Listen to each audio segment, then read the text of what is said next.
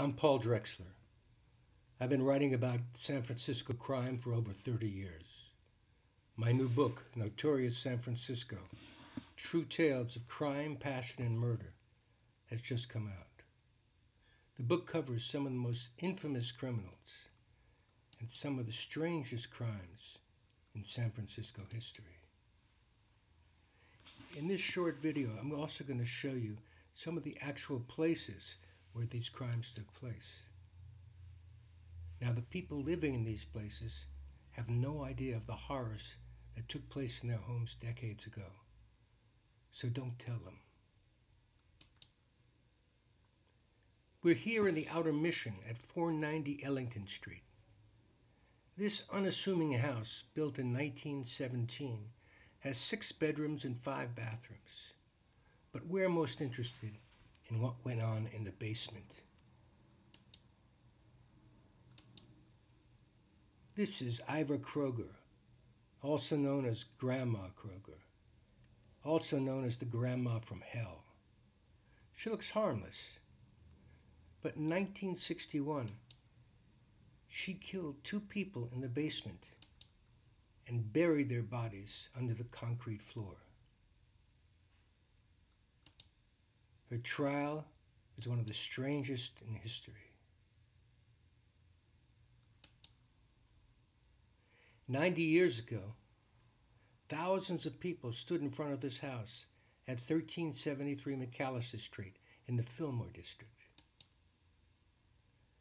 Inside lay the body of Joe Tanco, the most wanted man in California, killed after a ferocious gun battle with police. I tell the story of Joe Tanco and his partner, Floyd Hall, 2 killers who broke out of San Quentin and went on a long crime spree, leading to the siege of the Sierras. The largest posse in California history, over 1,000 armed men, chased Tanco and Hall through the Sierras, but somehow they escaped. When Joe Tanco was killed, 20,000 people visited his body in the morgue. What happened to Floyd Hall? He was later pardoned by Governor Ronald Reagan. Go figure. Now we're in the high rent district.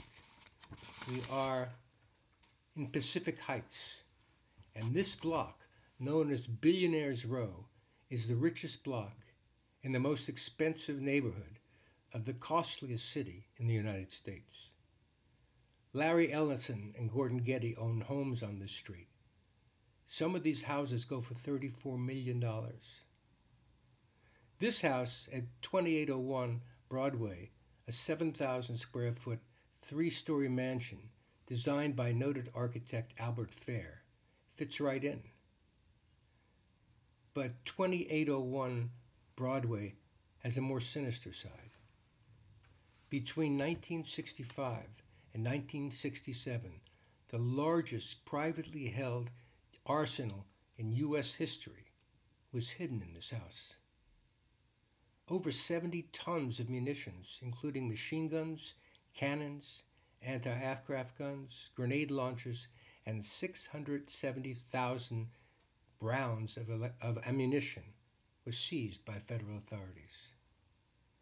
2801 was the home of William Thorson III, a man with the face of a movie star and the mind of a serial killer.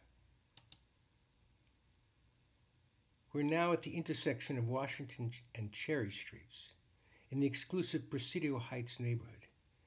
50 years ago, the Zodiac killer shot cab driver Paul Stein to death on this spot.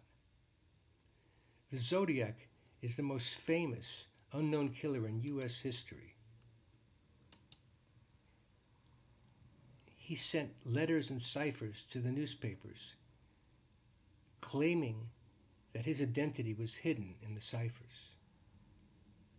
Hundreds of books have been written about this case, and millions of people are still trying to solve it. In my book, I present an unbiased view of the real evidence and take a closer look at all the major suspects.